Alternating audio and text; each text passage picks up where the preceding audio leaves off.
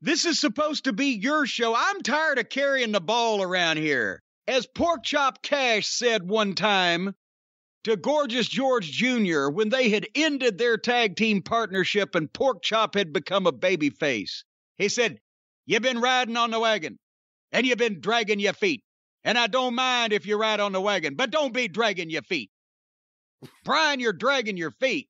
That sounded like Ernie Ladd. Well, Porkchop Cash sounded a little bit like Ernie Ladd sometimes. Boy, Gorgeous George Jr., there's a weird gimmick.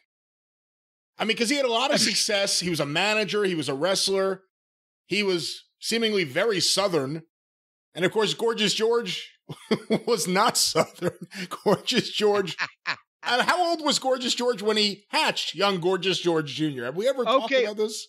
Well, let's think about this. Because, first of all, a Gorgeous George Jr. was a guy who worked in a variety of places and had a lot of top spots from the late 60s through the late 70s. And he was a manager toward the latter part of that primarily, but he was one of those guys, a wrestler manager. You know, he could go either way. No puns are intended there. But with the Gorgeous George Jr. gimmick, he worked on it. They brought him in and gave him a big push in Memphis and when and the whole territory when Jarrett and Nick were still together, but Jarrett had the Memphis end. He came in and got a big push as a babyface for Southern title matches with Lawler, and then switched heel. And he worked a variety of places, but since he had to be, he would have been born in easily 1940, right? 40-ish, early 40s. You would think. So when Gorgeous George Sr. died in 1963, he was not that old of a man. Was he 49? He was maybe 49. I mean, he looked much older than he Well, yeah, than he because of was. the alcoholism and bad things. But so let's so 63, 40, 50, 1940. It could have been. You never know. It wasn't, but it could have been. The age would have fit. But the point is, old Gigi, when he did the Gorgeous George Jr. gimmick as a babyface, he did the whole thing. He had the valet, he had the flowery robes, he had the zabada. But when he was a heel as a manager, he had like the colorful jumpsuits and the jaunty, cap, and carried a riding crop he could whip guys with and everything. But he was still Gorgeous George Jr. Where was he from? Gosh, off the top of my head, I do not know legitimately, but he was a very Southern fella. Although George Wagner did wrestle in various Southern states during his career, both before and after he was Gorgeous George. I think that's what Gigi Jr. was counting on, that people knew that. Now, it could have happened. Didn't Robbie Eagle wrestle as Gorgeous George III for a time? Yes, he did. As a matter of fact, I believe he did. And that may have been right before then Savage bought the rights to the Gorgeous George gimmick legitimately, I guess, because George's wife was still around, right?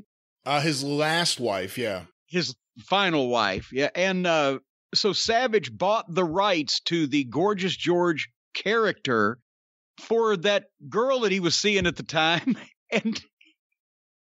And that went nowhere. But for a while, there was actually a female wrestler named Gorgeous George. Well, the big rumor, too, was after he bought the gimmick, Lanny had nothing to do, and Randy, when he went to WCW, got Lanny a deal there, too, but Lanny wasn't being used, that he dyed his hair blonde, and he was actually going to be the new Gorgeous George, but instead, Randy gave it to the stripper he met and made her Gorgeous George, which made no sense. How did we get started on Gorgeous George Jr.? Well, it's just a meandering kind of show.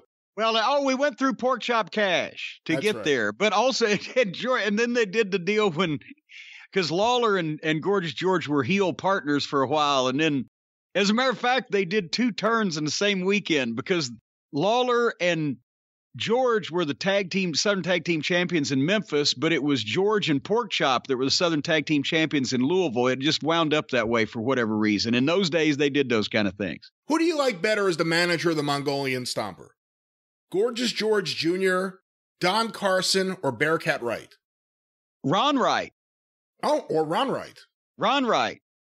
I like Ron. Bearcat Wright was bigger than the fucking Stomper, and didn't stay with him that long. Gorgeous George Jr. had a good run, but it was an odd looking pairing. And a lot of success in Southeastern with that combo. True, but Stomper was going to be a success regardless. He had so much heat. You could put fucking Howie the mailroom guy with him. But I just like Ron's because his interviews were always more fun. But anyway, where I was going with that story before you interrupted me, when Lawler and George split up, George came out. He was the baby face now. He came out and he cut the promo about how I can't believe that Jerry Lawler said that my father died drunk and penniless in a back alley with a whiskey bottle in his back pocket.